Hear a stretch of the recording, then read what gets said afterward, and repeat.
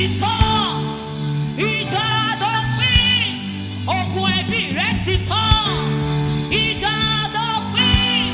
Ogun aya rẹ ti tán. Ìjà dópin. Ogun ìjọ yìí ti tán. Ìjà dópin. Ogun Nàìjíríà ti tán.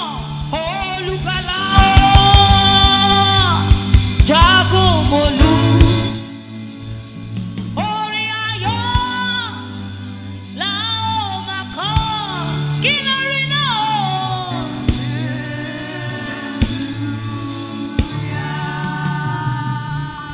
Ìyá olùtùnú ọ̀run fún oore àti agbára rẹ̀. Akọ.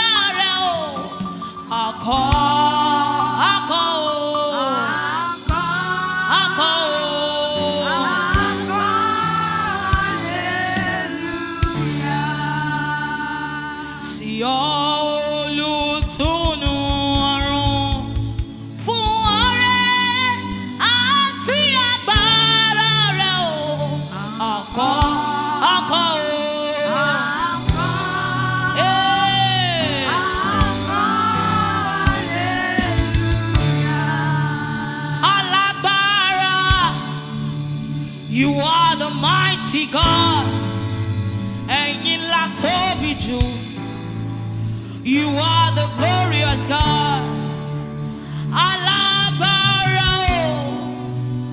You are the mighty God, ẹ̀yin la tóbi jù. You are the glorious alágbára. Alágbára. You are the mighty God.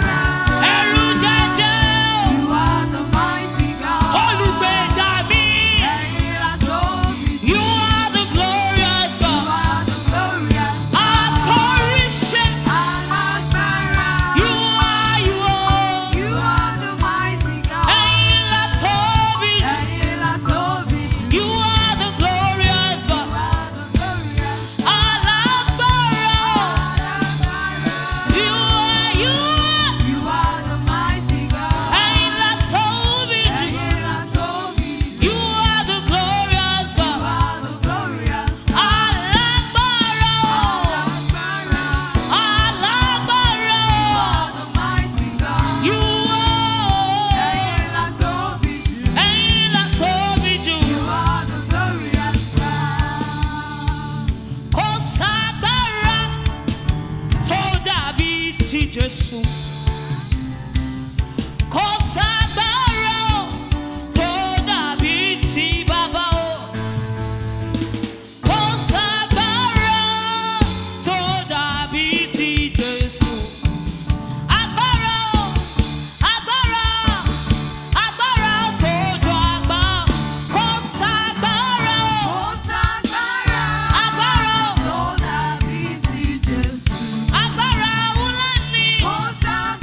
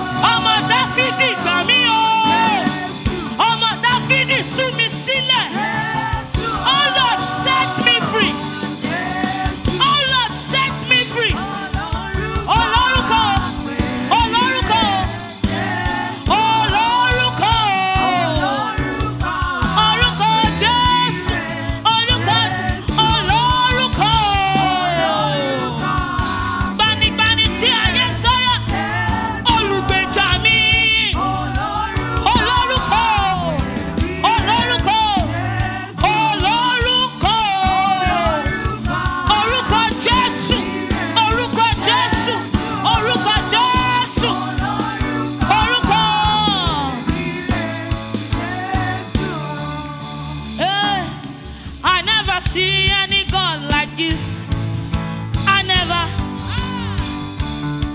I never see, oh, I never see, I never see, I never see, I never see, oh, I never see any God like you, oh, I never see any God like you, I never see, any God like you, I never see, any God like you, I never see, any God like you, I never see, any God like you, Emi o mariru Ọlọ́run yìí, I never see, any God like you, I never see, any God like you, oh, I never see any God like you, oh, I never see any God like you, oh, I never see, oh, I never see, I have searched, I never see, I never see, oh, I never see, oh, I never see, I never see, oh, I never see,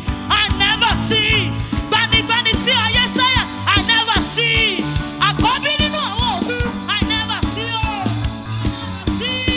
I never see, I am that I am, I never see, the Lord of hosts, I never see, my defender, I never see, my provider, I never see, my protector, I never see, oh, I never see any God like you, I never see, oh, any God like you, I never see any God like you, I never see any God like you, I never see any God like you, I never see, any God like you, I never see, any God like you, I never see, any God like you, I never see, any God like you, I never see, any God like you, I never see, any God like you, I never see, any God like you, I never see, any God like you, oh, we never see,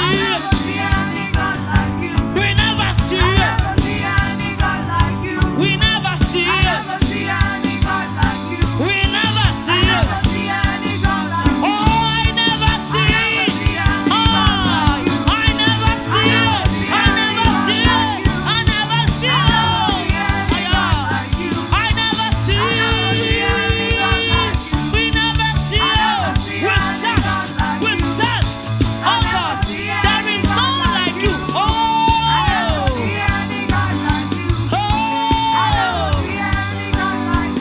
Ọlọ́run tó lẹ́mí wá, oh,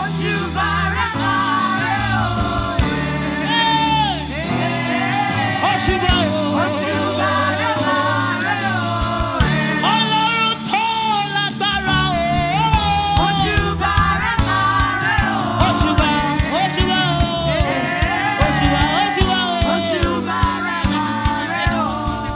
Ọlọ́run tó lẹ́mí wá, Òṣùbà,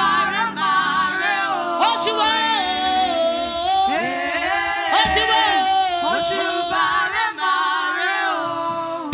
Ọlọ́run tó lágbára, oh, Òṣùbà,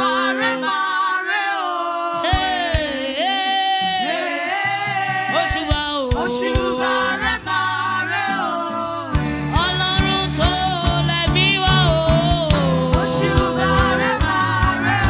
Òṣùbà, Òṣùbà, Ọlọ́run tó lẹ́mí wá, oh, Òṣùbà, Òṣùbà, Òṣùbà, Òṣùbà, Òṣùbà, Ọlọ́run tó lágbára, Òṣùbà, Òṣùbà,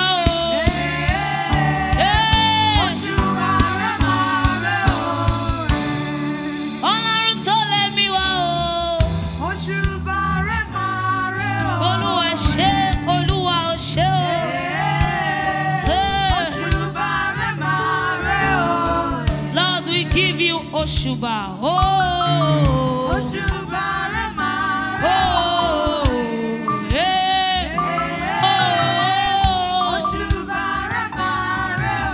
oh, Ọlọ́run tó lẹ́mí wá, oh,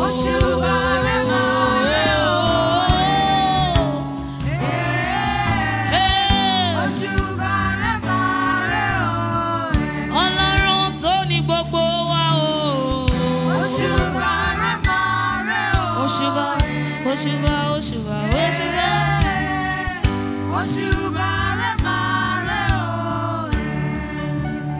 We bow down and worship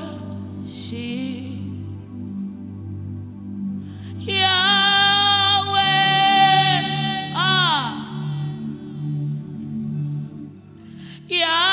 Yahweh. We bow down and worship, oh Yahweh. We bow down and worship Yahweh.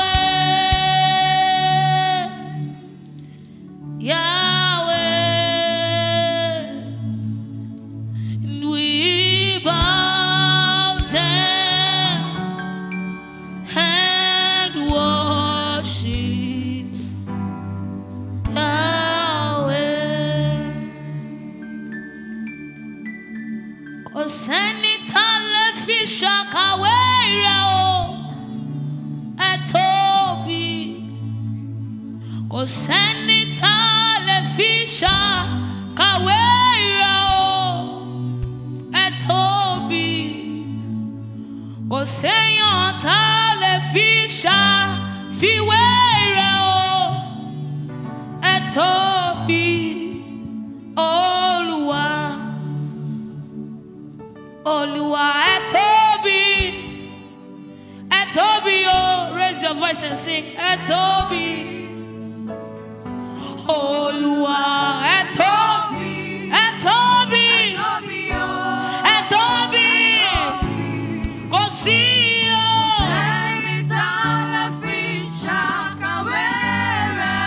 Ẹ tóbi, kò sí o.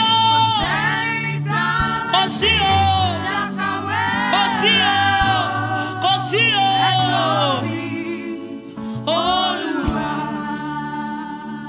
Olúwa, ẹ dára. It's not by my power. Ẹ dára o, ẹ dára o. Olúwa, ẹ dára o, ẹ dára o. Nínú ayé wa ẹ dára o. Kò sẹ́ni tá lè fi ṣàkàwé rẹ̀ o. Ẹ dára o, ai, kò sí o.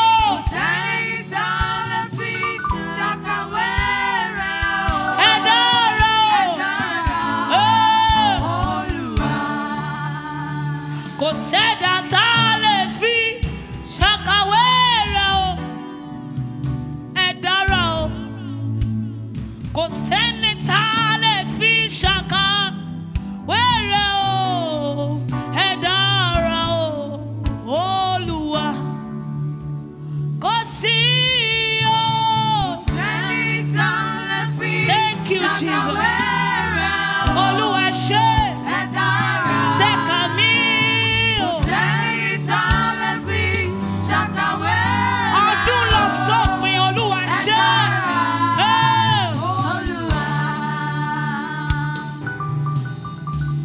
Kò sẹ́ni tá lè fi ṣàkàwé rẹ̀ o. Ẹ dára o, kò sẹ́ni tá lè fi ṣàkàwé rẹ̀ o. Ẹ dára, Olúwa, ẹ ṣé. Olúwa, ẹ ṣeun o, ẹ ṣé.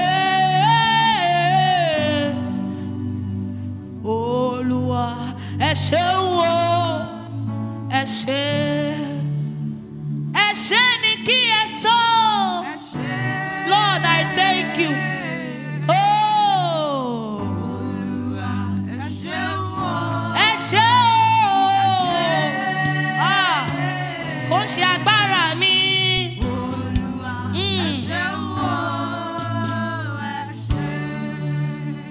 Ẹ ṣé.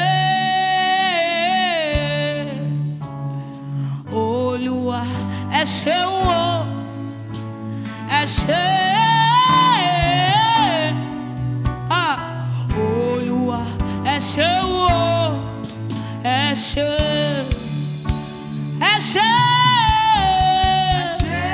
ẹ ṣé alágbàwí mi, my provider, my protector, ẹ ṣé my defender.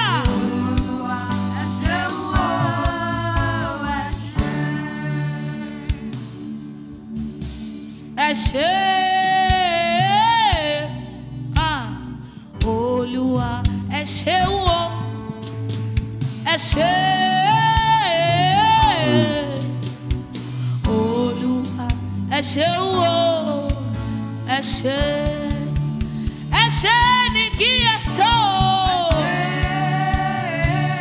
ẹ ṣé o, ẹ ṣé o, ẹ ṣé o.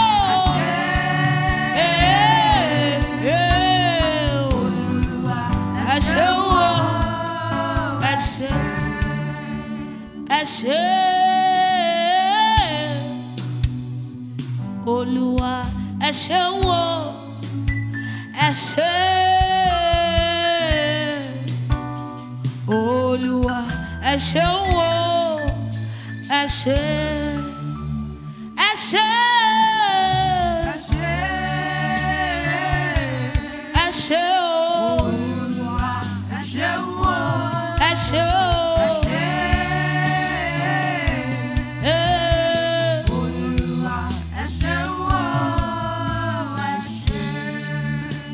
Ẹ ṣé, Olúwa ẹ ṣeun o, ẹ ṣé, Olúwa ẹ ṣeun o, ẹ ṣé, ẹ ṣé ni kí ẹ sọ, ẹ ṣé Jésù. Olúwa ẹ ṣeun o, ẹ ṣé.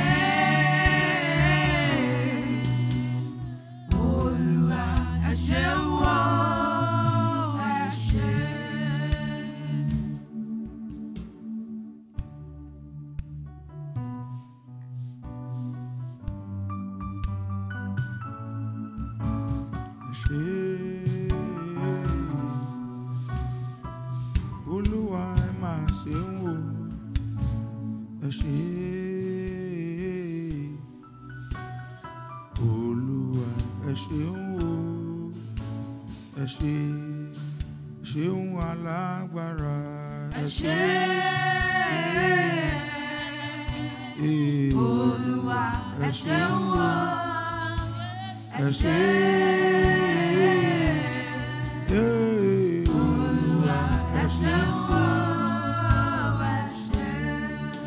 Ṣé alágbára ẹ ṣé,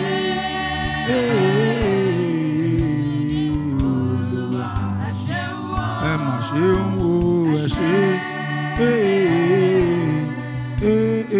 Olúwa ẹ ṣeun o, ẹ ṣeun Elédùmarè, ẹ ṣé, kábíyèsí rẹ o, Olúwa ẹ ṣeun o. Ẹ mà ṣe, Olúwa ẹ ṣeun o, kábíyèsí ẹ mà ṣeun bàbá ẹ ṣé, Olúwa ẹ mà ṣeun o, ẹ mà ṣe,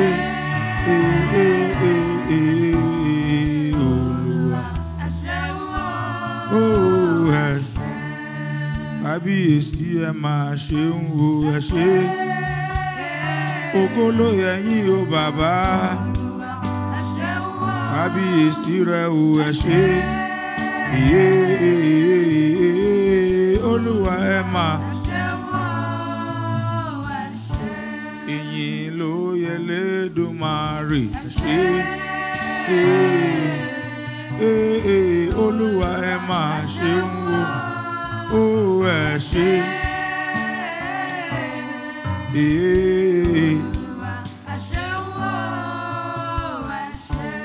ògo ló yẹ yín o bàbá, ṣé,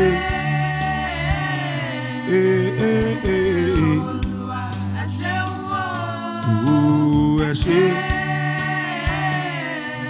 Olúwa ẹ ṣeun o, ẹ ṣé, ẹ ṣeun bàbá mi o, ẹ ṣé. Ta ló dàbí rẹ o bàbá? Oko mà ló yẹ yín o, ẹ ṣé. Olúwa ẹ mà. Ìyìn ló yẹ Elédùmarè, ẹ ṣé. Olúwa mà ṣeun o, ẹ ṣé. Olúwa ẹ mà ṣeun o, ẹ ṣé tẹ́ pa wá mọ́ o bàbá. Ìyìn ògo ló yẹ yín o, ọpẹ́ la mú wá o, ẹ mà ṣe o bàbá. Olúwa ẹ mà. Ta ló dàbí rẹ o, ọpẹ́ la mú wá o bàbá mi o. A ní ẹ ṣé o bàbá mi mọ́, Olúwa ẹ mà ṣeun o, ẹ ṣé, ẹ ṣé, ẹ ṣé, ẹ ṣé, ẹ ṣé, ẹ ṣé, ẹ ṣé, ẹ ṣé, ẹ ṣé. Ògo ló yẹ yín o bàbá mi, ẹ ṣé. For your protection, Jesus, for your provision, we are grateful. For all that you are doing for us, Olúwa ẹ mà ṣeun o, ẹ mà ṣeun bàbá mi o.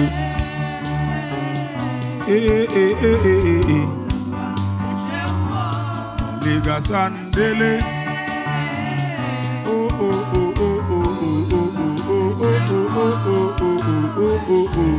Ẹ mà ṣeun Mèsáyà mi o.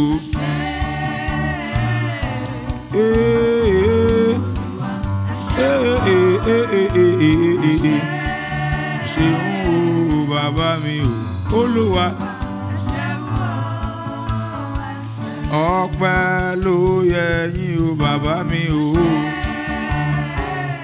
Ìyìn la mú wá o. You are not a man that you should lie. You are not a man that used to change. Ẹ mà ṣeun o. Thank you for your faithfulness, Daddy.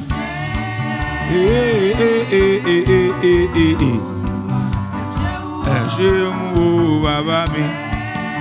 Ẹ mà ṣe, ẹ mà ṣe, ẹ mà ṣe, ẹ mà ṣe, ẹ mà ṣe, ẹ mà ṣe, ẹ mà ṣe, ẹ mà ṣe, ẹ mà ṣe o, ẹ mà ṣe o bàbá mi o. I lift your name higher.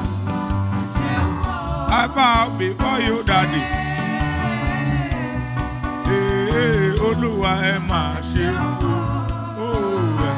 Tá a bá rohun tẹ́ ń ṣe fún wa ó pọ̀. Ìyìn rẹ o bàbá o, ẹ mà mà ṣeun o.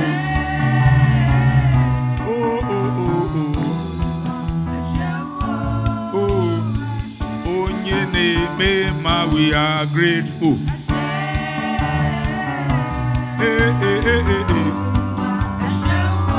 Malega sande laba legata ya bu legata yamba.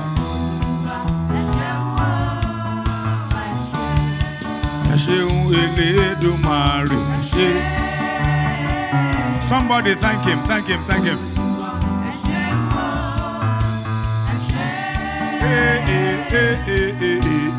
Olúwa. Thank you for January and February 2022. Ẹ ṣé.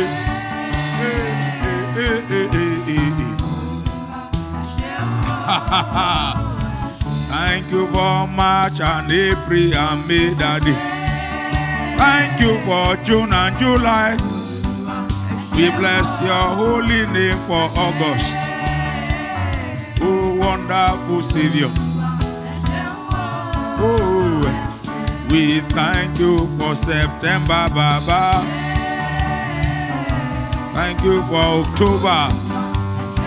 November has come to an end.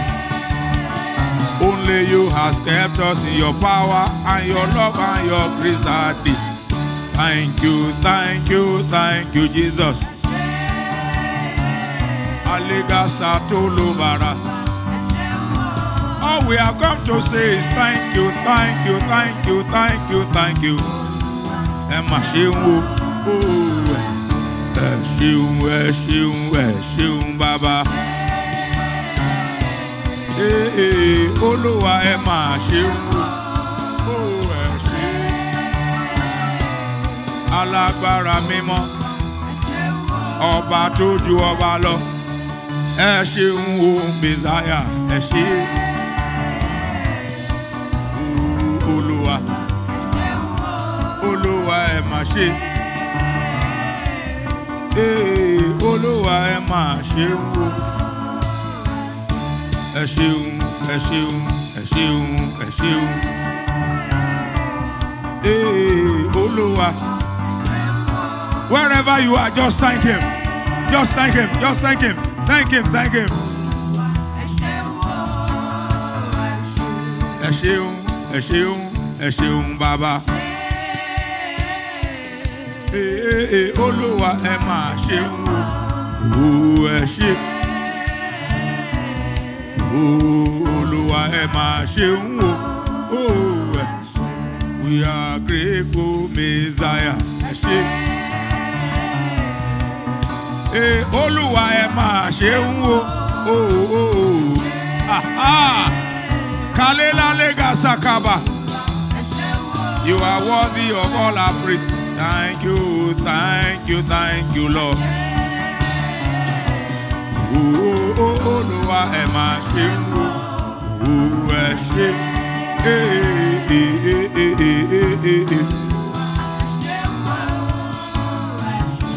Ẹ ṣeun ibi tẹ́ ti bẹ̀rẹ̀ Olúwa o. Olúwa. Ẹ ṣeun ibi tẹ́ bá dé o bàbá mi o. Olúwa. Ẹ mà ṣeun o. Ẹ ṣeun ibi tẹ́ mú wa lọ o bàbá. No one like you, Jesus. Lo. Masande gala boriaba. Ẹ ṣeun bàbá. Olúwa. Ẹ ṣeun o.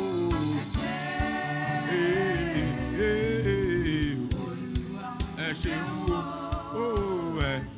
Ẹ ṣeun o Mèsáyà wa o.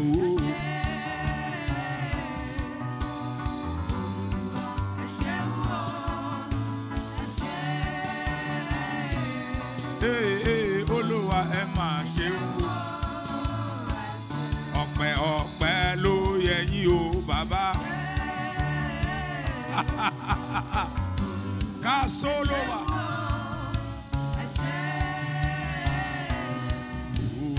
Olúwa. Thank you for your mercy o bàbá. Olúwa ẹ máa ṣeun o. Ẹ ṣé. Olúwa ẹ máa ṣeun o. Thank you for your grace. Oore ọ̀fẹ́ yìí máa pọ̀. Àdúpẹ́ pé a rí àánú gbà. Àánú rẹ̀ lórí wa o.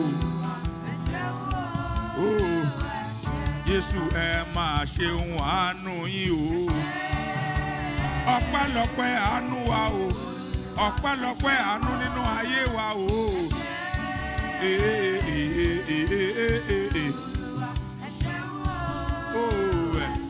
Ẹ máa ṣeun Mèsáyà, ẹ ṣé.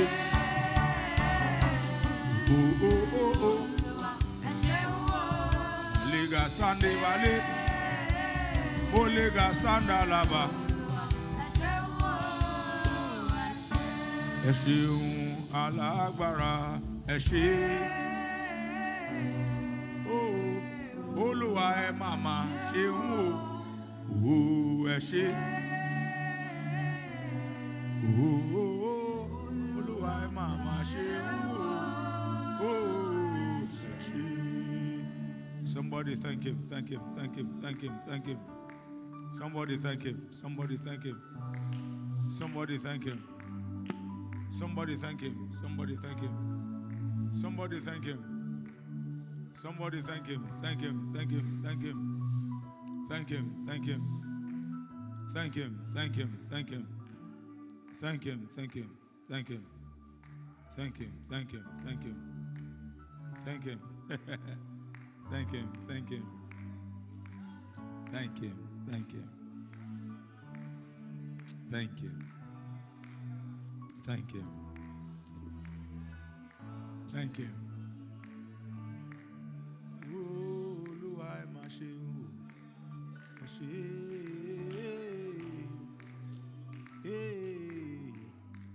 Olúwa ẹ máa ṣe o. Ẹ ṣé. Olúwa. Ọpẹ́ ló yẹ yín o. Ẹ ṣé. Ẹ ṣé. Olúwa ẹ máa ṣe o. Ẹ ṣé. Olúwa ẹ máa ṣe o. Ẹ ṣé. Thank you, Father. In Jesus' name we are worship. Here the Lord said, the same power that carry you from the beginning will carry you to the end. Somebody here, you are getting reached. I think that word came at the vigil on Friday. It's coming again. See, there's somebody here, you are getting discouraged. You see, I should let you know that you are closer to. So you are almost giving up. I am still able to do exceeding abundantly, far above what I said I would do. Don't give up. Don't allow discouragement. Don't allow discouragement. Encourage yourself in the Lord. For I am able. Thank you, Father. Glory be to your name. In Jesus' name we worship. You can stand up, you can sit. Just one verse of scripture that God gave me for this communion service. Amen. 1 Kings chapter 18, verse 46. 1 Kings chapter 18, verse 46. Said, then the hand of the Lord came upon Elijah, and he gathered up his loins and ran ahead of Ahab to the entrance of Jezreel. The hand of the Lord came upon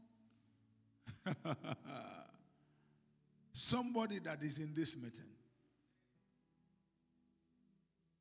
And he guided up his loins. This word is prophetic, yet instructive, yet directive.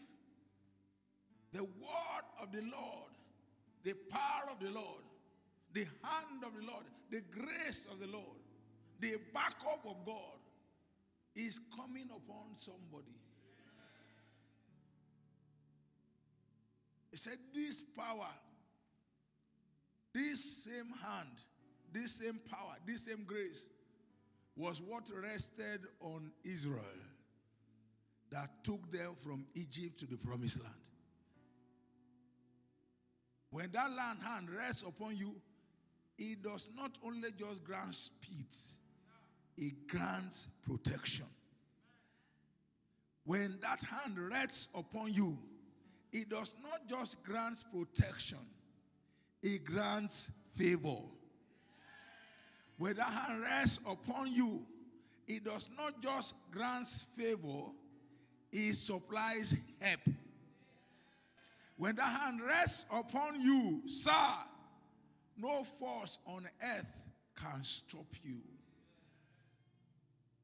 So when that hand rests upon you, you overtake. When that hand rests upon you, you achieve. When that hand rests upon you, you are celebrated. When the hand rests upon you, sir, breakthrough become a normal thing. When the hand rests upon you, delay is terminated. When the hand rests upon you, every form of sickness has to go. When that hand rests upon you, sir, what is going to happen tonight is that part hand is going to rest on somebody. Somebody. There is a power that takes a man or a woman from where he or she is to where he ought to be. That is the hand.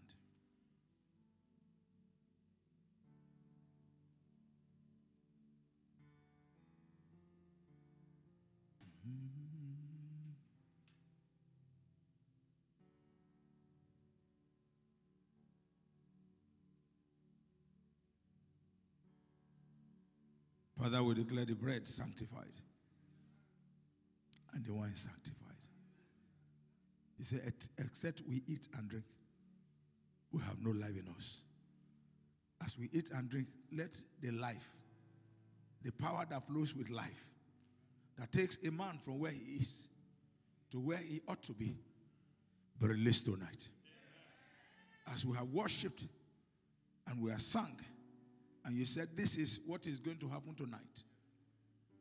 Lord, I ask, online and on site, let the bread and the wine become an empowering power, an empowering token, a force that will cause a push, that will remove every obstruction, that will take off every delay, that will send every requisite help to every man and every woman. Thank you, Father, because it is done. Jesus' mighty name, we have prayed. When you take the bread, you say, Lord, I receive power. I receive power. That's all. I receive power. By this bread, I receive power. For this, as I received from the Lord, that which I also deliver unto you, that the Lord Jesus, on the same night in which he was betrayed, he took bread.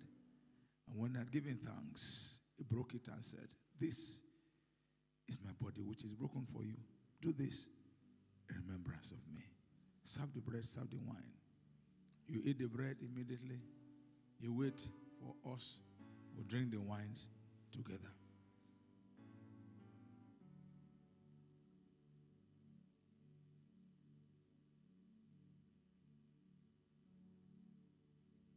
Alágbára ńlá, mo wá júbà rẹ. Alágbára ńlá, mo wá júbà rẹ. Alágbára ńlá, mo wá júbà rẹ. Mo wá júbà bàbá o. Alágbára ńlá. There is power mighty in the blood. There is power mighty in the blood. There is power mighty in the blood of Jesus Christ. There is power mighty in the blood. There is power. There is power. There is power in the blood of Jesus. There is power. There is power. There is power in the blood of Jesus. Muni agbarambe, agbarambe, agbarambe. Nínú ẹ̀jẹ̀ Jésù, agbarambe, agbarambe, agbarambe. Nínú ẹ̀jẹ̀ Jésù, agbarambe, agbarambe, agbarambe. Nínú ẹ̀jẹ̀ Jésù, agbarambe o, agbarambe, agbarambe. Nínú ẹ̀jẹ̀ Jésù.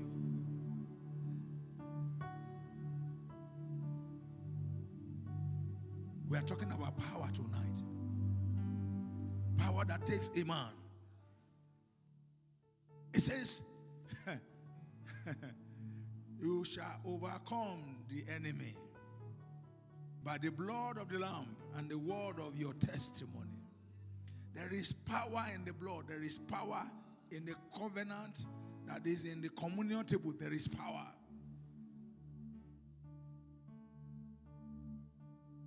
It shall come to pass in that day that the body shall be taken off their shoulders and the yoke of their neck. And by the reasons of the anointing, yoke shall be destroyed. That is power. Power. And ye shall receive power after that the Holy Ghost has come upon you, and you shall be a witness. Is the power. That's the power that rested upon Elijah. You shall receive power after that the Holy Ghost is come upon you, and you shall be a witness. Shall be a witness. Shall be a witness. Shall be a witness. Tarry ye in Jerusalem until you be endued with power. Tarry, tarry, because when you tarry and you endue with power, sir, results comes. And the hand of the Lord rested upon Elijah. The hand of the Lord rested upon Elijah. Everybody rise up on your feet. Carry your wine. The hand of the Lord rested upon Elijah. Pray in the spirit. The hand of the Lord rested upon Elijah. Somebody pray in the spirit. The hand of the Lord rested upon Elijah. Somebody pray in the spirit. The hand of the Lord rested upon Elijah. The hand of the Lord rested upon Elijah. Maleba, the hand of the Lord. The hand of the Lord.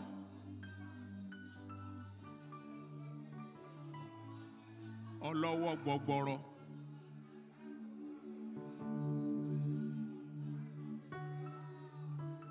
Ọlọ́wọ́ gbọgbọrọ. Ọlọ́wọ́ gbọgbọrọ. The hand of the Lord. The hand of the Lord. The hand that rested in Egypt and delivered Israel. The hand that judged all the enemy. The hand of power. In Jesus' name. It's 12 on the dot. In the same manner, he also took the cup after supper, saying, this cup is the new covenant in my blood. This do as often as you drink it in remembrance of me. In the name of God the Father. In the name of God the Son. In the name of God the Holy Spirit. This is a new day. The power that cannot be stopped. The power of a new dawn is resting upon the wine. Drink the wine and receive power and declare everything that you want the power to do in your life. By this power, I receive speed. By this power, I receive help. By this power, I receive favor. By this power, I receive healing. By this power, I receive deliverance. Somebody pray.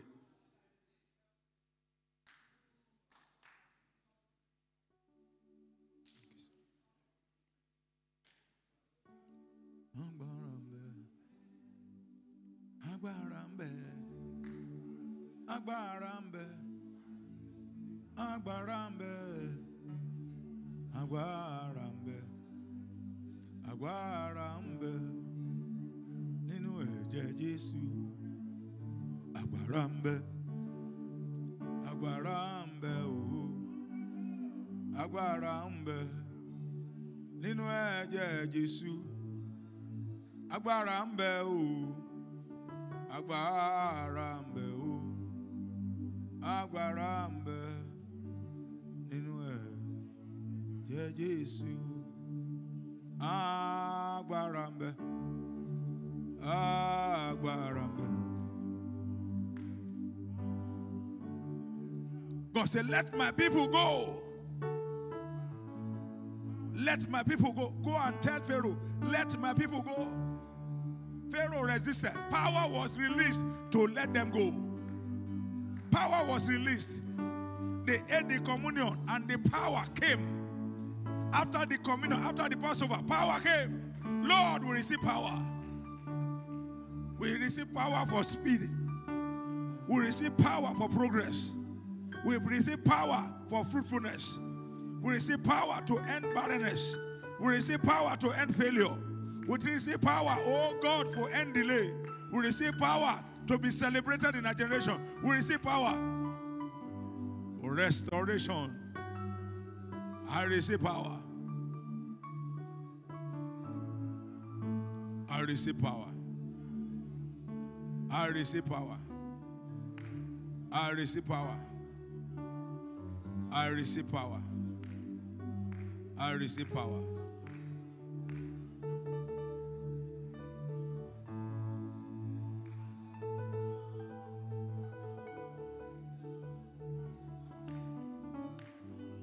Okay, lala. Okay, wewe. Ìjì líle. Ó lè dúró níwájú rẹ̀. Ọlọ́run, ẹ ti tóbi tó. Ẹ máa tóbi. Olúwa. Òkè ńláńlá. Òkè wẹ́wẹ́. Ìjì líle. Àní kò lè dúró níwájú rẹ̀. Má táyà. Ọlọ́run, ẹ máa ti tóbi tó. Ẹ máa tóbi.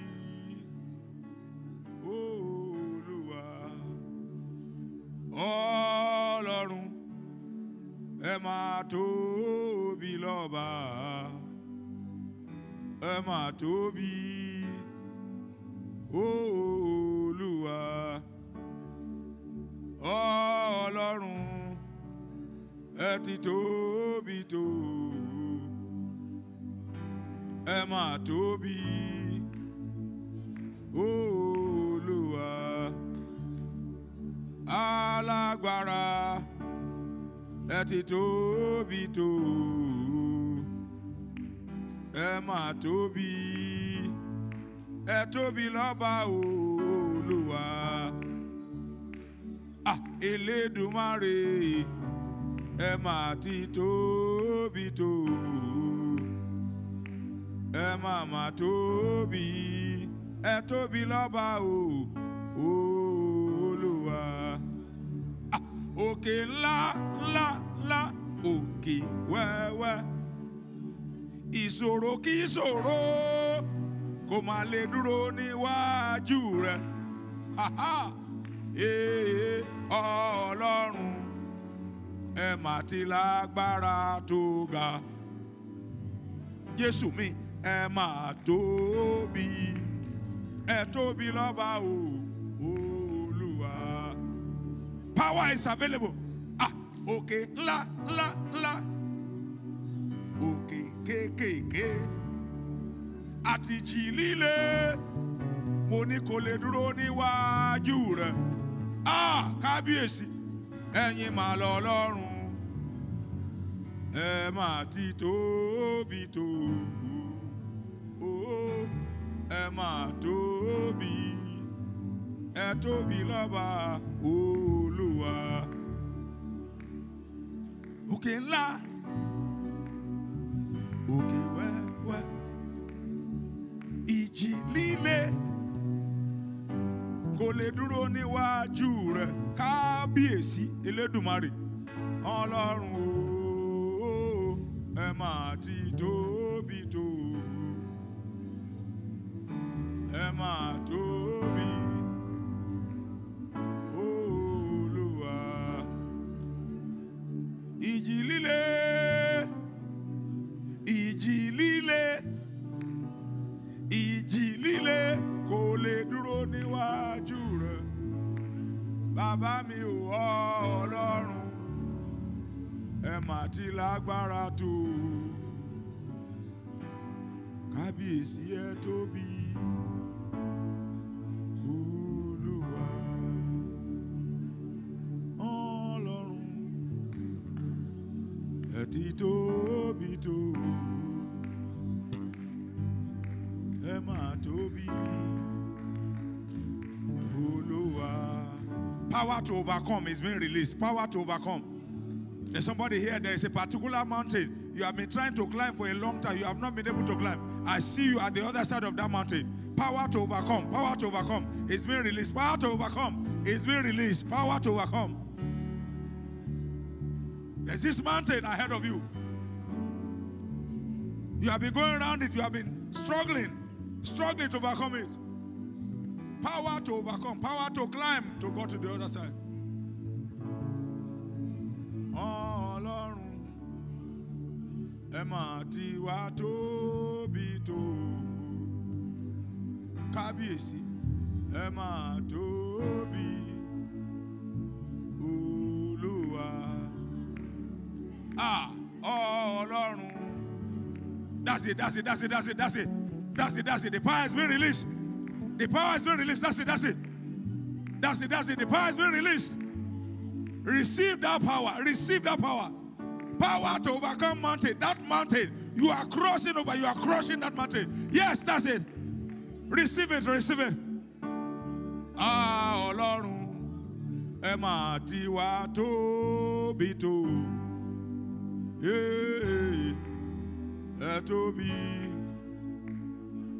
Jésù Olúwa. Alágbára ẹ máa ti tóbi tó. Ẹ máa tóbi Olúwa. Ayérayé bàbá ẹ ti wá tóbi tó. Ẹ máa tóbi. Ẹ tóbi Olúwa. Receive power. Receive it. Ọlọ́run ẹ ti tóbi tó. Ẹ máa tóbi Olúwa. There's somebody here. You are going through rejection.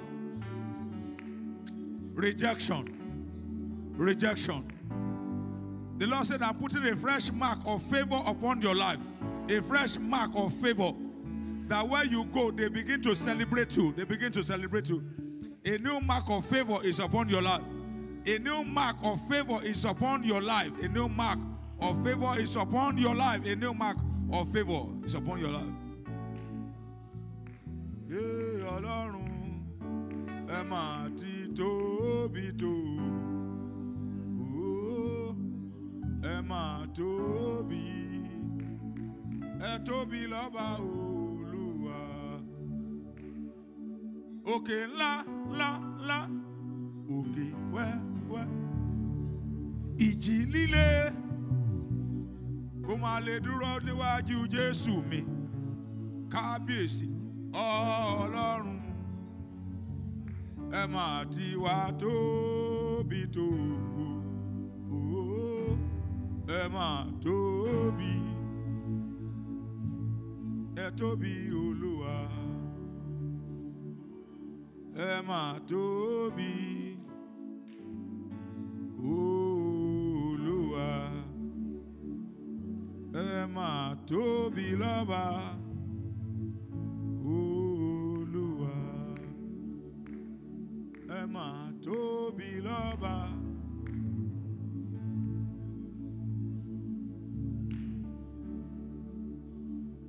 Ẹ máa tóbi lọ́ba Olúwa. Ẹ máa tóbi lọ́ba Olúwa. Ẹ máa tóbi lọ́ba Olúwa. I hear the Lord say I should tell somebody, they will let you go by force. They will let you go by force. He said, I have spoken, let my people go. They will let you go by force. They will let you go by force. Ọlọ́run ẹ máa ti tóbi tó. Ẹ tóbi Olúwa. In Jesus' mighty name we are praying. We take our Holy Communion offering.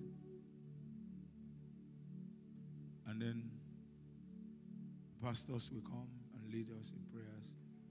10 minutes, 10, 15 minutes. And then I'll come back. Praise God. Put the basket on there. Iwájú ló máa gbé sí. Praise God. Oh yeah, sing it. Sing that same song for me. Okay. Okay, la la.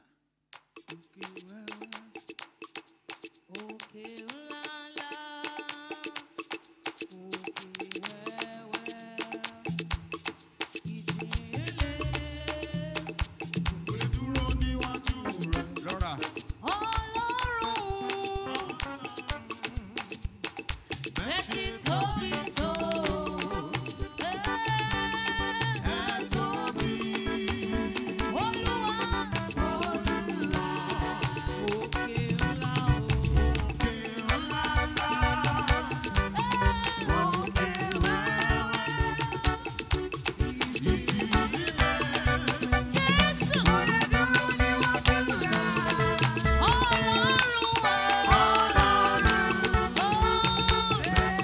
Thank you.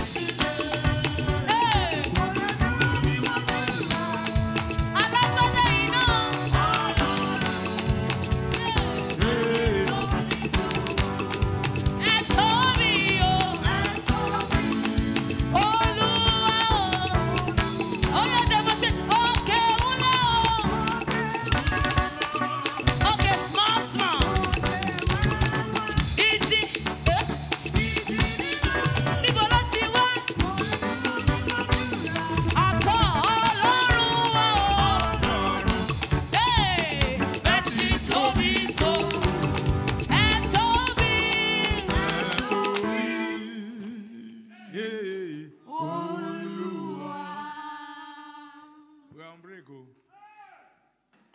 Can you hear me? I don't know microphone. Take the microphone. We're on break. I want to explain some things to you. Amen. 2 Chronicles chapter 20. Jehoshaphat had 3 kings who were bigger than him, stronger than him, more in numbers than him. And they came against him and against his nation. They sang only one song. Vigil. That's why you are not changing the song. Only one song. The Bible recorded they sang only one song. The Lord, he said, his mercy endures forever. That's what the song they sang. The Bible says God sent ambushment while they were singing against all the enemies. And they began to fight one another until all the enemies destroyed themselves. And the only thing that Jehoshaphat and his people did was, for the next 3 days, they were packing blessings. I sense in my spirit God wants to replicate that tonight. Praise God. Release yourself in the spirit and dance. There's something that is called the spirit of David. You know the spirit of David? It's called the spirit of dance. It's upon you, Abby. When you dance unashamedly. You know what I mean? Unashamedly. You are not bothered who is looking at you. And not bothered who is... you just dance your own. Whether somebody is looking, say, your own dance is good. Your own dance, whether your dance does not even match the drum, it doesn't matter. I'm not dancing to you. The one that, I mean, we preach on Sunday that you can sing and your key may not be on the keyboard and still worship God. What matters is, I just want to worship God. God said, take out the singers, let them sing while you praise me and leave the rest to me. Don't forget, where the Lord said, let my people go. He said in Exodus chapter 14, verse 13 and verse 14. He said, this battle is not your own. He said, this battle is mine. He says, I will take it over. I will take over the battle. He said, I will fight for you and you will hold your peace. He says, when I'm fighting for you and I finish fighting for you and you are holding your peace in the place of dancing and rejoicing, he said, this Egyptian you see today, he said, you will see them no more. I don't know how long he will allow us. I don't know how long we will dance. But don't change the song. Where is Madam? I become Madam now. Praise God. He will sing that song. Unless everybody free yourself, dance. What does I say you should do? Free yourself and dance. If you're at home, please clear the chair in your sitting room and dance. You are in your bedroom, dance in the bedroom. God will visit that bedroom. You can wake up your children and your family, let them come and dance. At least this will not be prayer. Everybody will join and dance. Connect to maybe loudspeaker. If you have a Bluetooth speaker, connect to in your house and dance. Because God is in the house. God is moving this night. Are you ready? Huh? Yes. Madam? Hallelujah.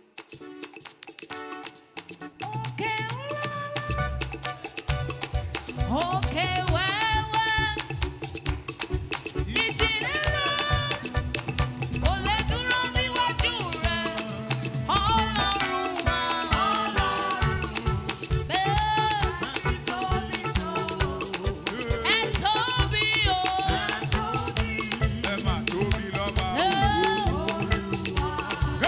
Okay,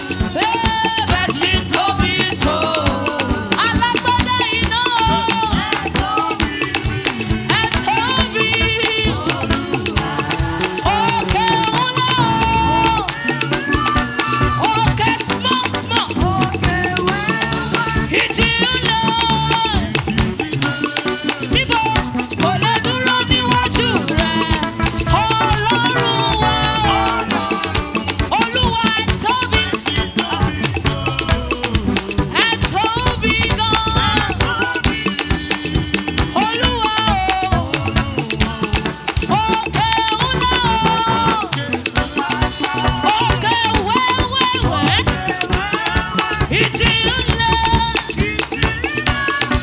Ó kò lè dúró níwájú rẹ̀. Ọlọ́run wa. Olúwa tóbi. Ẹ tóbi.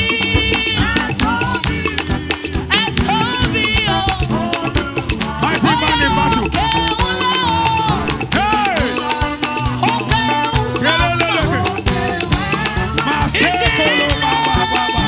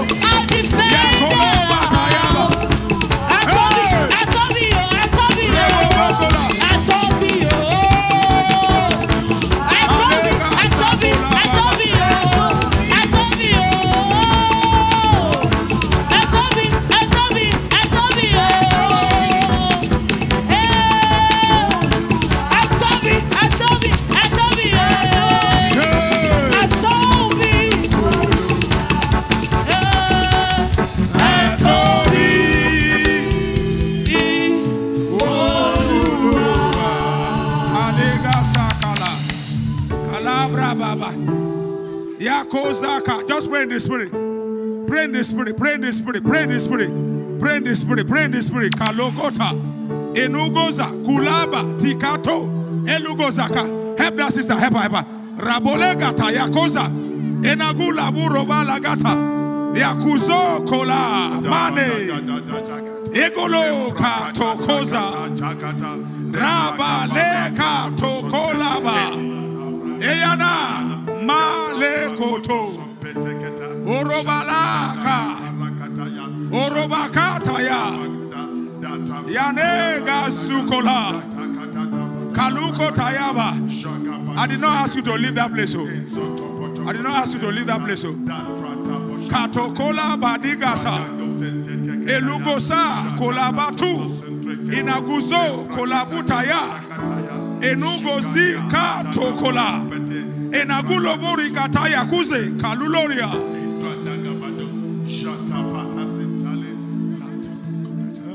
Tobi Oluwa Tobi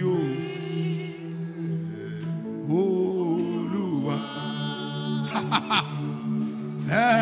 Tobi Oluwa Tobi jokelo Tobi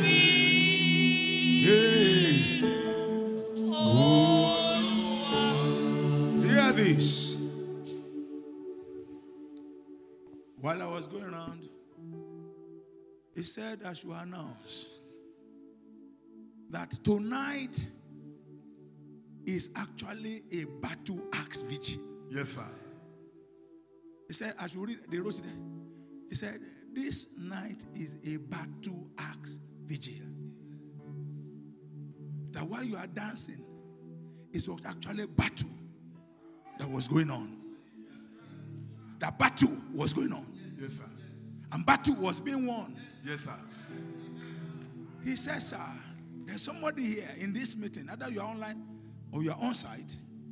He said, what you work for in the reward or the blessing you got in January to November. He said, in December alone, I will give you double. Amen. You didn't hear me. When I had it, my head wanted to blow.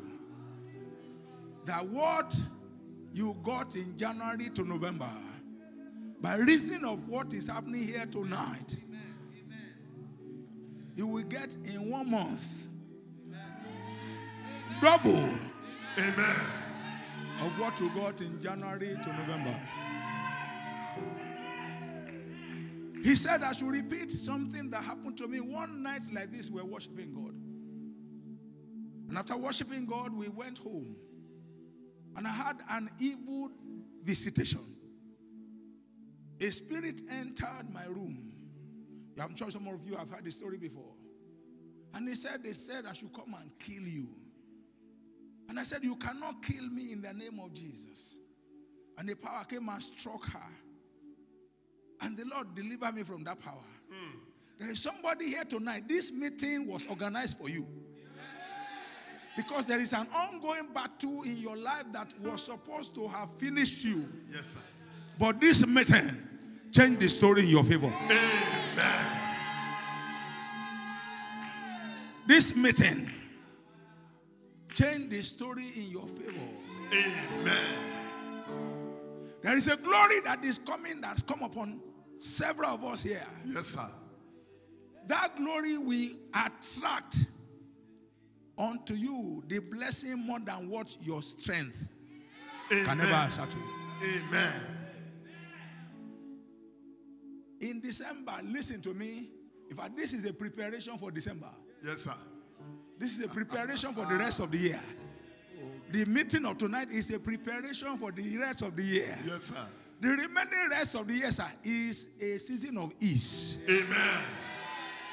Not struggle. Amen. The Lord said, I should announce to you, don't be afraid. Go out in boldness, for my glory is ahead of you. Amen. My glory is ahead of you. Amen. Several will testify of financial breakthrough. Amen. Several will testify of restoration. Amen. Several will testify of enlargement. Amen. Several will testify of that which they thought could not be possible again, that has now been made possible easily. Amen. This night, an unction, a prophetic unction came upon somebody here. A prophetic unction came upon somebody here. Somebody here is supposed to prophesy. I don't know, there's a hand, a prophecy hand, a prophetic hand on somebody that came upon somebody as we were ministering. I had, what do you call it? Iron sharpness and iron. Spirit connect to spirit. Yes, sir. Unction connect to unction. Somebody here received a prophetic spirit. It will manifest before we leave here. Yes, sir. Because what we are going to do for the remaining part is that we're just going to worship Him. We're going to worship Him with the same song, because He has not given us instruction to change the song. Amen. Amen. Etobi, Olúwa, Etobi, Olúwa, òkè ńláńlá, òkè wẹ́wẹ́, ìjì líle, kò já mọ́ nǹkan níwájú rẹ̀. Ọlọ́run ẹ máa ti tóbi tó. Ẹ tóbi.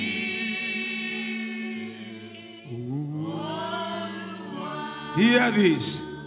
He said, for somebody here, you have sung that I am mighty. I will manifest my mightiness. Amen. In your situation. Amen. He said, as you interpret that song in English, because the song is actually prophetic. Okay, Lala means big, big mountain, mighty, mighty mountain. Okay, where, small, small mountain. It means big problems and small, small problems. Ijilile, storms that are heavy. Heavy storms. Cannot stand before you. Oh, Lord, ẹ máa ti tóbi tó.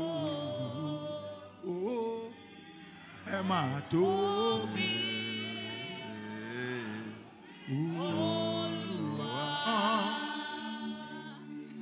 He said, my God, how mighty are you?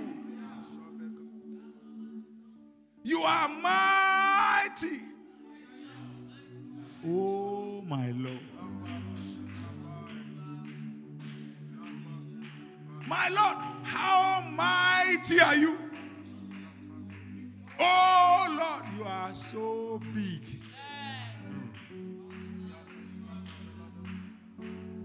The mighty man in battle. Yes, sir. Ògbéni níjà kẹ́rù ògbó níjà. Òrọ́mọ níṣẹ́ fàràtì. Òwí bẹ́ẹ̀ ṣe bẹ́ẹ̀. Kìnìún ẹ̀yà Júdà. Gbogbo ìdílé Jésè. Ẹkùn ọkọ Fáráò. Ọba tó lágbára. Ọba tó lágbára. Ọba tó tóbi nínú agbára. Ọba tó tóbi nínú ògo. Ọba tó tóbi. Ọba àṣeyọ̀wù. Elédùmarè. Ọba tó ga, tó ga, tó ga, tó ga. Ẹ máa tóbi. Olúwa. Òkè ńlá ńlá. Òkè wẹ́wẹ́. Àti ìjì líle. Kò lè dúró níwájú rẹ̀.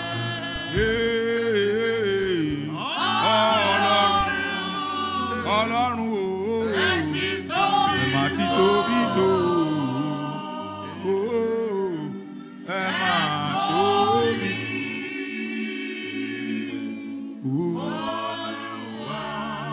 There is somebody online that's listening to us. The problem is your child. The child is not in Nigeria. Your child is abroad. And the child abroad is giving you issue. You are worried about that child. You are worried about that child abroad because of a particular problem that is going through. Oh, Lord. Emma.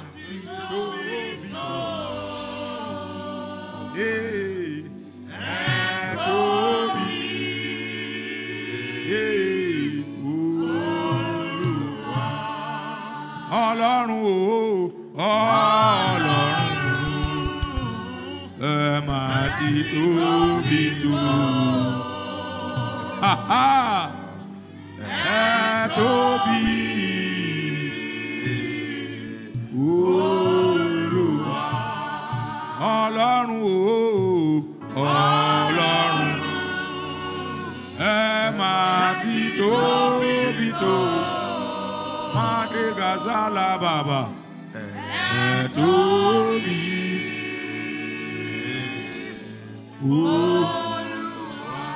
Ọlọ́run o, Ọlọ́run, ẹ máa ti tóbi tó.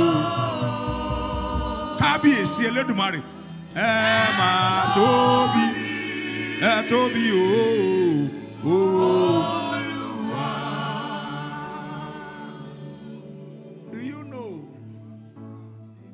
This song that we are singing, I have never sang it publicly before. I have never sang it holding microphone. I can sing it on the road, I can sing it while driving, I can sing it in my bedroom, but tonight is the first time I'm holding microphone. You are familiar with me in this church, you know that I sing. The Lord just said I should tell somebody here there's a new song. Amen. He said a new beginning has come. Amen. Auntie, I'm standing in front of you. I feel the Lord said I should tell you there's a new beginning. I see carpets rolled away. You know, like I'm thinking of changing the rug on this altar now. I see the carpet rolled away. And I see a fresh one laid. And I saw that they took you like this. And you are walking majestically on that new road. And I said, Lord, what is this? He said, a new beginning. In this new beginning, there will be celebration. Amen. In this new beginning, sir, there will be celebration. Amen.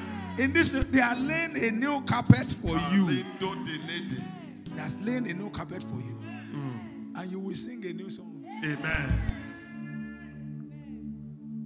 Oh, Lord. Emma Tito Bito Kabiesi Emma Tobi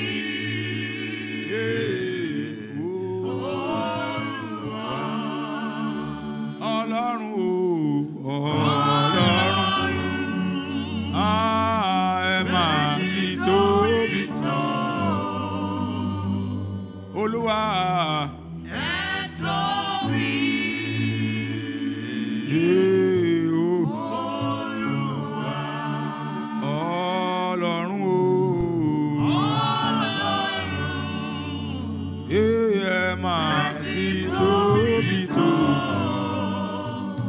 alágbára o ẹ mà tóbi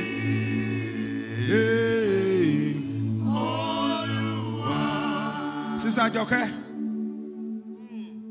Ọlọ́run ẹ máa bọ̀ ẹ mà ti tóbi tó.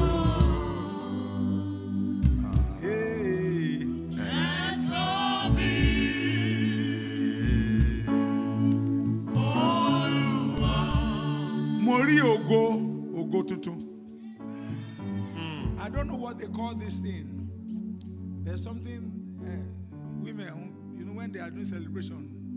So I think some wedding when they also wear it, it's like a crown. They put it like this. It's like, and it has something like this. Yes, crown. That's what I'm seeing on you, man. And I said, Lord, what is this? He said, there's a new glory. Amen. It's a new glory. Amen. It's a new glory.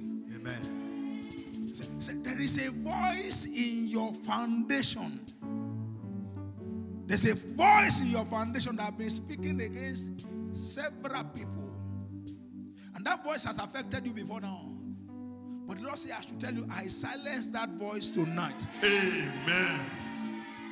I silence that voice tonight. Amen. I silence that voice tonight. Amen. I silence that voice tonight. Oh, Lord. Emma Tito. Emma Tobi.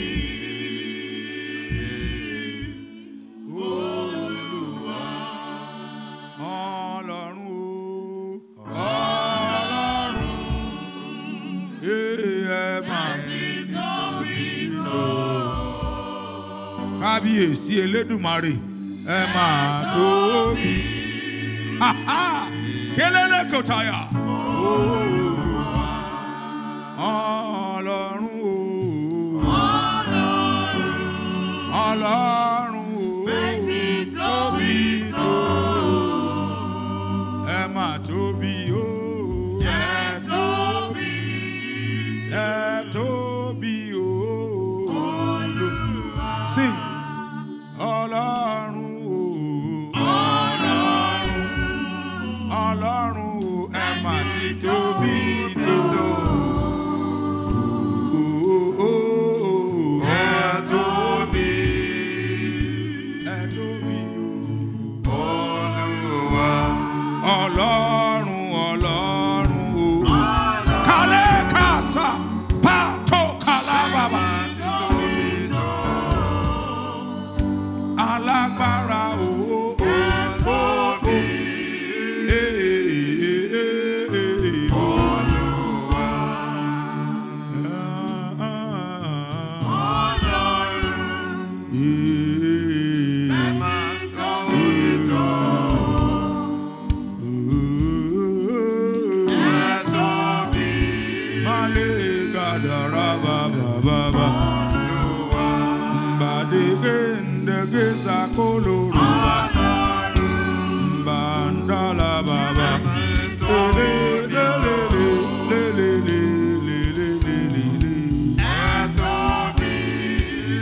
andega soto lobara ande kanda le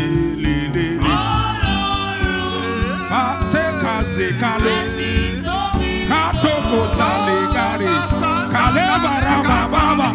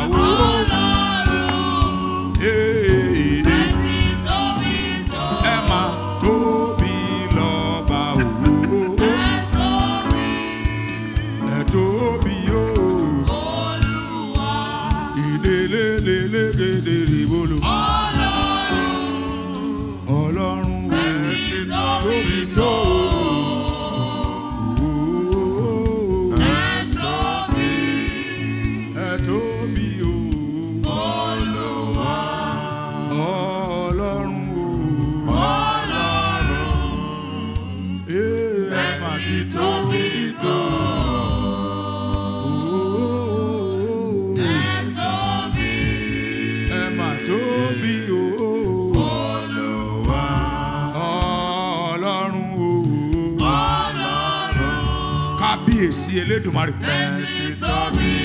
Gbogbo ìdílé Jésè máa tẹ kálẹ̀ borobo.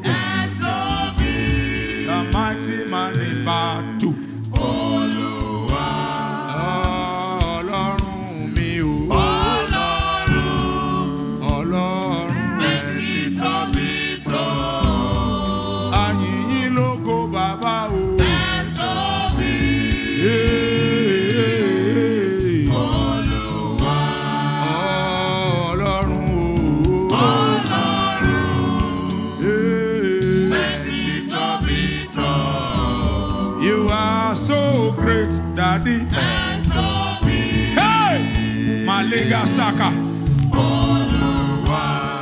mighty man in battle.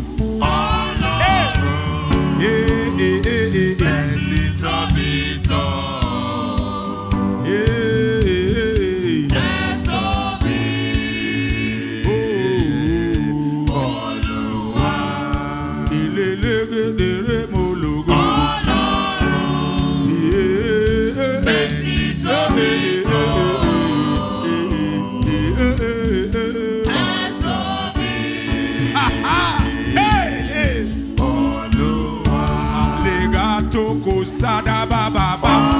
Hey!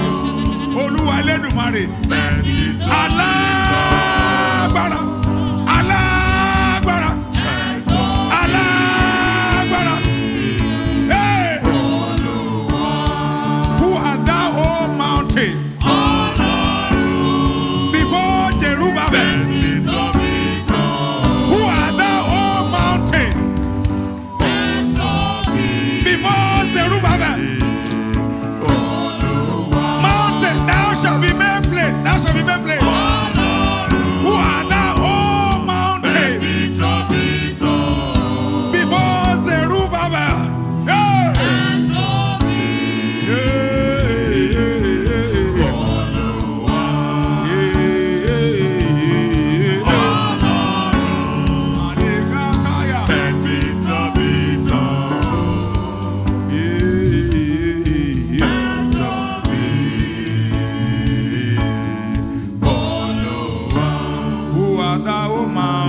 Before Zerubbabel.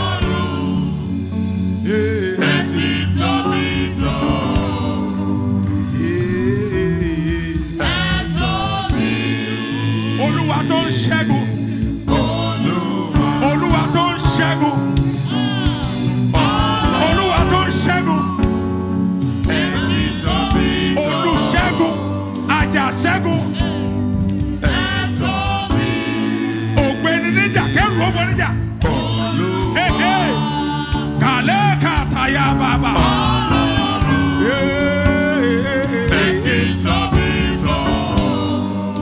Ògbéni níjà. Kábíyèsí. Ẹ tóbi lọ́ba bàbá mi.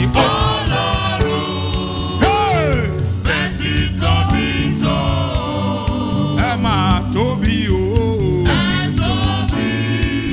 Ẹ tóbi o.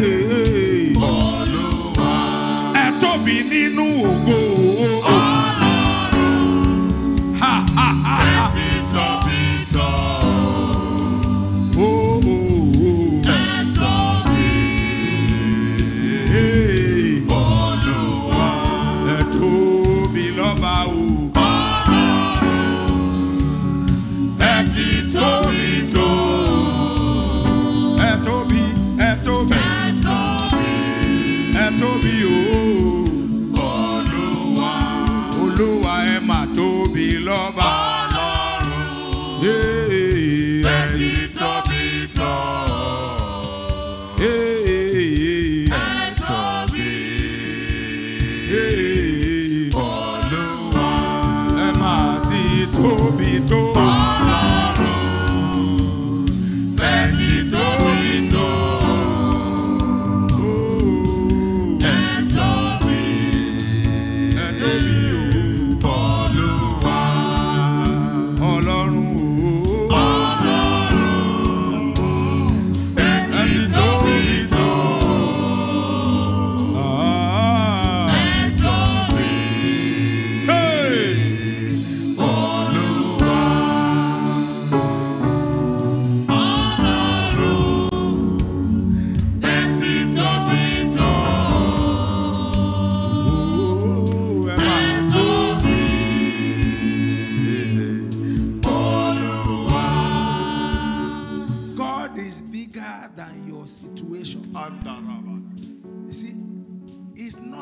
qualification. It's by connection. It's not by qualification. It's by favor. It's not by qualification. It's by the power of the Most High God. Are you listening to me? 2 words. 1. I hear wedding, wedding, wedding. 2nd word. I hear visa, visa, visa. I don't understand. And I say, Lord, what is the meaning of this? Connecting the two together. I don't know whether your husband is coming from abroad to come and carry you, or your husband is going to be here. But after the wedding is done, I don't see you settling in Nigeria. You are not here. I see you out of here. I see you. I hear wedding, wedding, wedding. And I hear visa, visa, visa. When I put the two together, it says, when the wedding is done, and it's going to be very soon, you won't end up here. Your story is out of Nigeria. You'll be coming in, or you'll be going. You'll be coming in, or you'll be going. Your base is not here. Amen. Citizenship of another country. You are carrying another passport, not Nigerian passport. I see another passport. You will go with a visa, but you will come back with a passport. Ọlọ́run ẹ mà ti tóbi tó. Ẹ mà tóbi. Ẹ tóbi Olúwa Ọlọ́run ẹ ti tóbi tó. It's time to go and sleep. Ẹ tóbi Olúwa. Everybody rise up and lift up your hand. Ọlọ́run ẹ ti tóbi tó.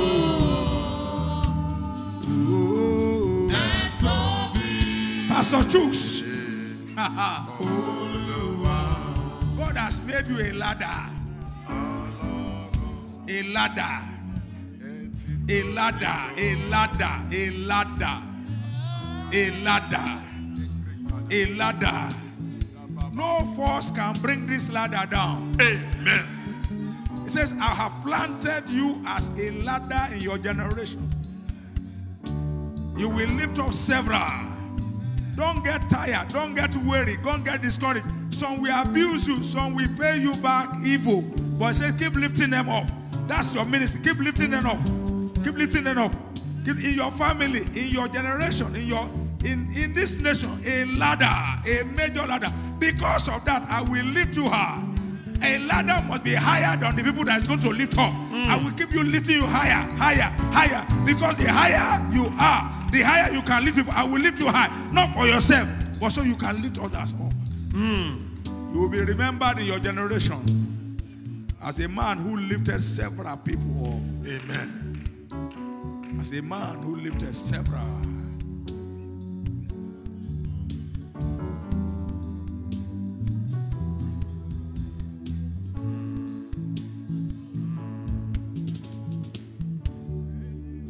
Hey, Ọlọ́run, come here. Ẹ mà ti tóbi tó. Ẹ mà tóbi. Olúwa Ọlọ́run o. Ọlọ́run ẹ ti tóbi tó.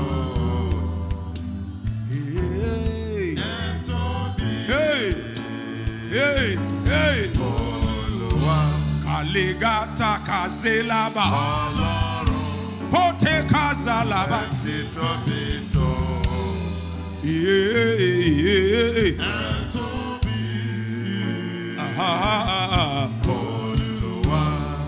There's an unction upon your life. There's a call. There's an assignment. There's a call. There's an assignment. Don't see yourself as too small. For before you were formed in your mother's womb, I have called you. Before you were formed in your mother's womb, I have made you a prophet to your generation. Before you were formed in your mother's womb, I have made you a prophet. I made you a prophet. A prophet to your generation. To root, to pull down, and to plant. Never see yourself as small. For the one who is inside of you, greater, bigger. You carry what is bigger than you. My voice will speak through you. You are my voice in your generation. Amen. Before you were formed in your mother's womb, I chose you. I ordained you. Amen. With an assignment. Amen. You wonder why. Sir, this is a man, woman. Yes, sir. Hello. Yes, sir. This is a man, woman. Yes, sir. It's a woman, but it's a man inside. Yes, sir. Are you listening to me? It's a man inside, but it's a woman outside. Yes, sir. You wonder, because you see, the assignment God gave you, where God will make you stand. Some, if men some stand there, they will woo in their pants. Are you hearing me? Are you listening to me? The things and the places it will make you do, the places it will make you enter, men will run away. Don't see yourself as a woman. You are not. Because the one inside of you is the mighty man in battle. So, no. No. Because there is fire. Take out time and worship God secretly on your own, not outside. Oh, there's a worship outside. There's a worship inside.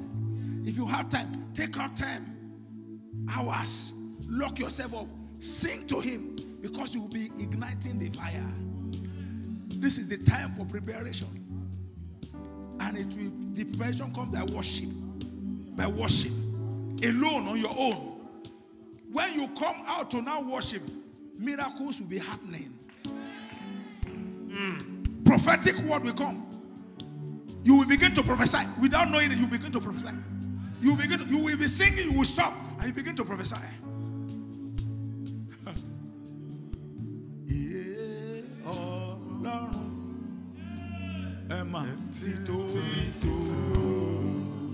Grace. Toby.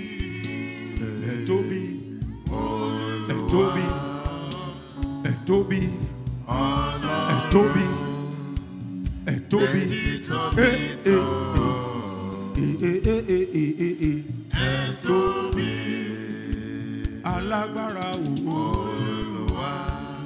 Ọlọ́run ẹ máa tẹ́tí tóbi tó.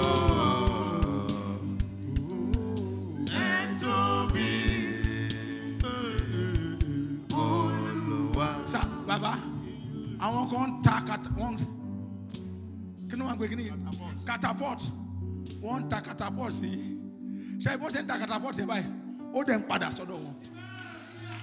Wọ́n ta báyìí ó ń padà sọ́dọ̀ wọn. Wọ́n ta catapult.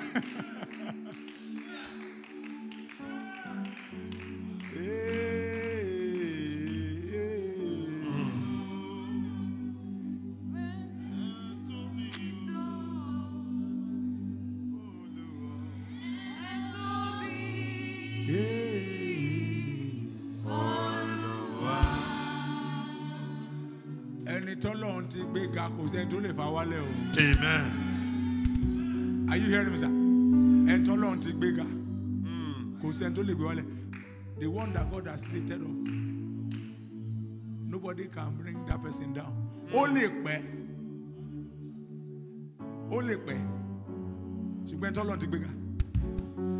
Sẹ́ni tó lè gbé wálẹ̀. Àǹtí ẹ̀jọ̀ máa kí lorúkọ yín mà? Deborah Ajagun. Olùrànlọ́wọ́ yín ń bọ̀ o. Ó dẹ̀ ti fẹ́ dé. Olùrànlọ́wọ́ yín ń bọ̀. Ó ti fẹ́ dé. Ó ti fẹ́ dé báyìí. Ó ti fẹ́ dé. Amen. Ó ti fẹ́ dé. Ó ti fẹ́ dé. Ó ti fẹ́ dé. Ó ti súnmọ́. Ó ti súnmọ́ dẹ̀dẹ̀. Ó ti súnmọ́. Ó ti súnmọ́. Ó ti fẹ́ dé. Amen. Olùrànlọ́wọ́ tó máa ń nu omijé kúrò lójú. Tó máa ń nu omijé. Olùrànlọ́wọ́ tó máa ń ràn ní lọ́wọ́, tó máa ń ràn ní lọ́wọ́, tó máa ń ràn ẹbí lọ́wọ́, tó máa ń ràn ayé lọ́wọ́, tó máa ń ràn àbúrò, tó máa ń ràn ẹ̀gbọ́n lọ́wọ́. Olùrànlọ́wọ́ yín. Tó yẹ pé táwọn máa rí yín ní ọdún bíi 3 4 síbí wọn ní mọ̀ yín mọ́ o. Amen.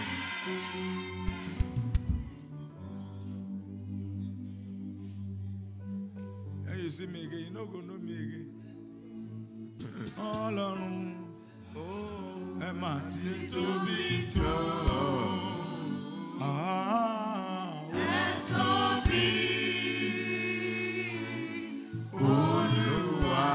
I see a fruit that is ripe.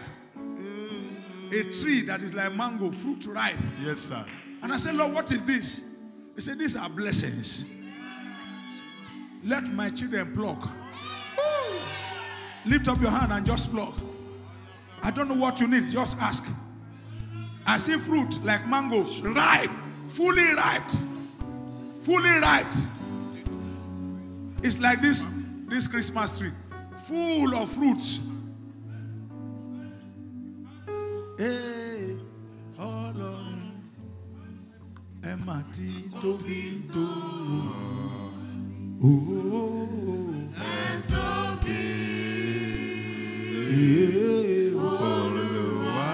Ọmọ tó ń lu gángan yẹn dà. Ọlọ́run, ṣé wọ́n ni? ẹ ti tóbi tó. Ẹ tóbi. When you were beating that thing. Olúwa. Ọlọ́run o. Ọlọ́run, ẹ ti tóbi tó. I see a light around you. Ẹ tóbi. But there's a force that is trying to cover that light. Can I beg you? This thing that you beat, never beat it to collect money. Never. Bó bá lù táwọn èèyàn tó bá dùn mọ́ àwọn èèyàn lára tó bá ń spray ó wà okay o. Ṣùgbọ́n pé a fẹ́ negotiate 20,000 30,000 ní salary mi lóṣù ẹ má ṣe o. Má ṣe o. Má ṣe o. Ṣùgbọ́n ẹ máa lu kíní yẹn lọ sí ibi ògo. Mo rí tẹ́ ń lu táwọn ọba ń jó. Mo rí tẹ́ ń lu táwọn ìjòyè. Mo rí tẹ́ ń lu táwọn èèyàn ńláńlá ń jó. Ẹ máa lu lọ o. Ọ̀rọ̀ yín dàbí ọ̀rọ̀ Jósẹ́fù tó interpreti tó ń túmọ̀ àlá nínú túbú. Kò yí àwọn èèyàn pé ẹni tó túmọ̀ àlá nínú túbú ó máa túmọ̀ àlá nínú pálásì o. Keep beating it. One day they will say presidents are meeting, that it is you that should beat. There's a light. Emma Tao. It's not for sale. It's not for belly. Sharing kotomaje Ọlọ́run máa pèsè. Why you are beating it? Lọ́nà àrà, lọ́nà ìyanu, Ọlọ́run tó ń pèsè fún ẹyẹ, á pèsè fún yín. Ṣé gbọ́ Yorùbá sá ẹ má bínú sá o. Á pèsè fún yín. Pé ẹjọ́ ẹ ti lu kíní dáadáa ẹ máa bọ̀ ní ṣọ́ọ̀ṣì wa a máa san 100,000 fún yín lóṣù ẹ má gbà ibi tẹ́tí máa lu ọlọ́mà ẹ má lọ síbi tọ́lọ́run bá rán yín o ká tó lọ bẹ̀ ẹ lọ gbàdúrà Olúwa ṣé ń lọ ṣé má lọ ṣùgbọ́n kò ń ṣe pé ẹ̀kan dédé ń lò agbára wà ẹ ti tóbi tó.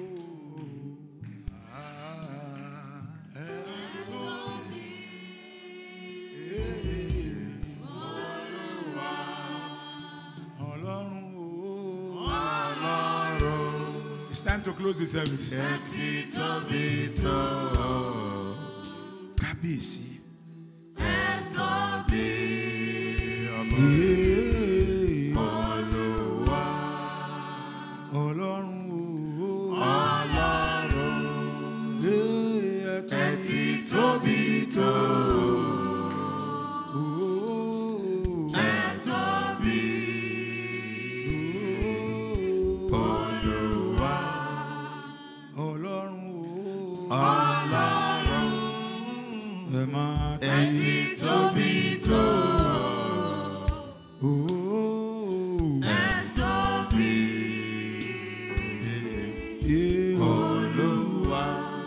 I want to give my own Thanksgiving offering. Bring the basket. Let's give our Thanksgiving offering. This night is unusual.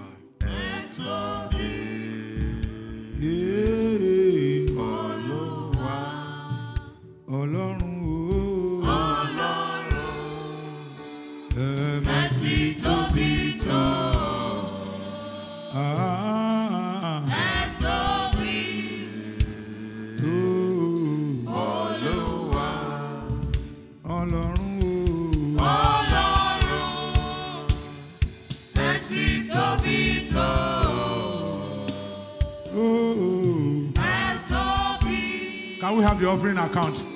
Let's have the offering account on the screen.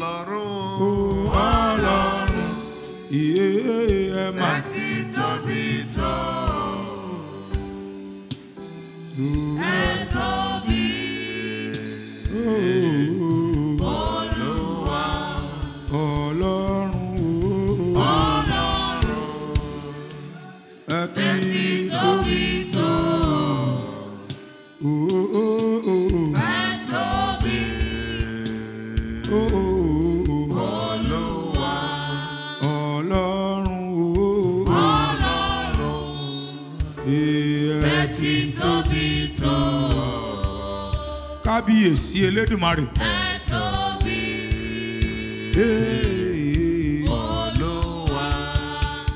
Ọlọ́run. Ẹ ti tóbi tó.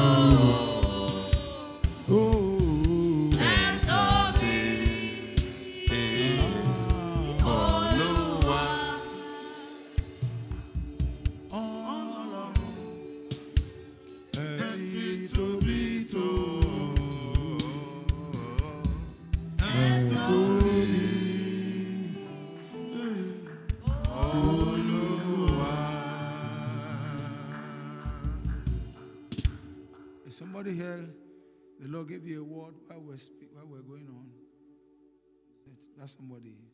Somebody gave you a word. I mean, God gave you a word. God gave you a word. Give you a word. Where's that person? Give you a word.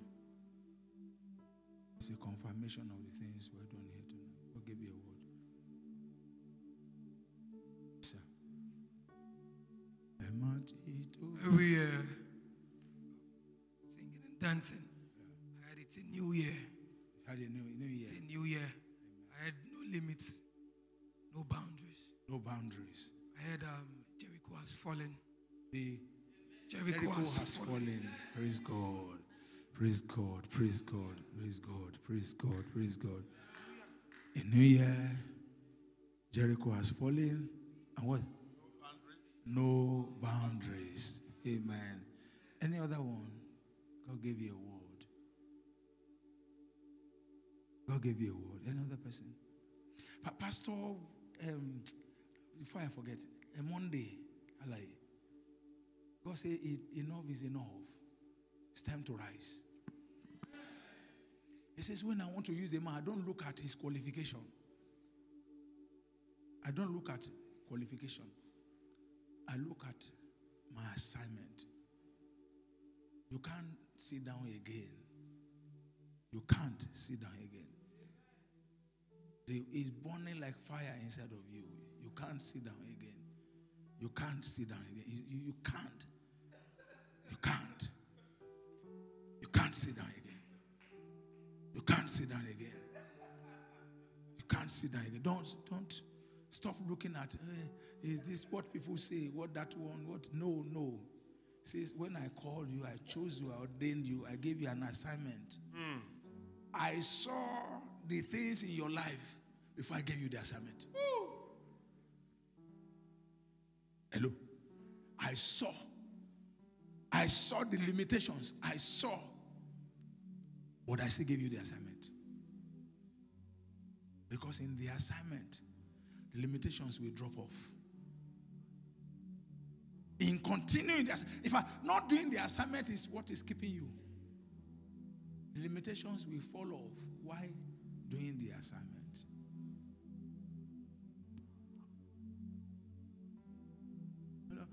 Sir, Oga, ibi tẹ́tí ṣiṣẹ́. Àwọn agbára tó wà ń bẹ̀ wọ́n máa bá ọ fún yín. Àwọn agbára kan wọ́n máa bá ọ. Tẹ́tí ṣiṣẹ́. There are some powers there. They will bow. I see you becoming a leader. There's a grace and wisdom that is coming upon you. That people that got there before you, they will be under you. Because you have become a light in the midst of darkness. I don't know what's happening here tonight. Ọlọ́run ẹ máa ti tóbi tó. Ẹ tóbi.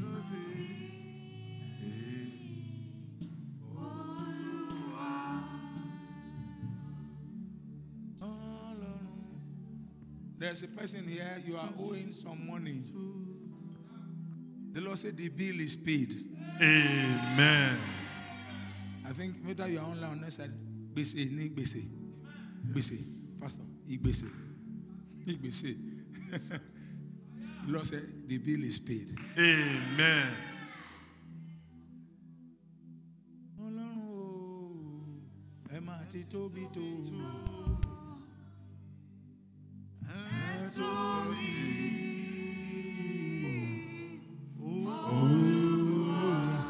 Father, we declare our offering online and on-site blessed. This glory that you have released tonight will not depart from us. Amen. Lord, let it radiate. Let it go as we sleep. Let it keep radiating. In our sleep, let us keep prophesying. Let the fire continue in our sleep. Amen. Let's wake up tomorrow morning with fresh oil. Amen. And new beginning. Amen. Let people see us and see a new us. Amen. In the name of Jesus. Amen. Thank you, Father. Thank you, Lord. Glory be to your name. Thank you. In Jesus' name we pray. Amen. May the grace of our Lord Jesus Christ, The love of God, love of God, and the sweet fellowship of the Holy Spirit be with us now and forevermore. Amen. Surely God's goodness and mercy shall follow us all the days of our lives, and we shall dwell in the house of the Lord forever and ever. Amen. Say to your neighbor, surely, Surely God's goodness and mercy shall follow you all the days of your life, and you shall dwell in the house of the Lord forever and ever. Amen. Prophesy on yourself and say, surely, Surely God's goodness and mercy shall follow me all the days of my life, and I'll dwell in the house of the Lord forever and ever. Amen. Okay, la la. Okay, wẹ́wẹ́ ìjì líle kò lè dúró níwájú rẹ̀. alágbára o Ọlọ́run Ẹ ti tóbi tó. Jésù tóbi, ẹ máa tóbi ooo. Òkè. Òkè wẹ́wẹ́, ìjì ilẹ̀, ó kò lè dúró níwájú rẹ̀. Ọlọ́run, tẹ́tí tóbi tó, ẹ tóbi o, ẹ tóbi, Olúwa,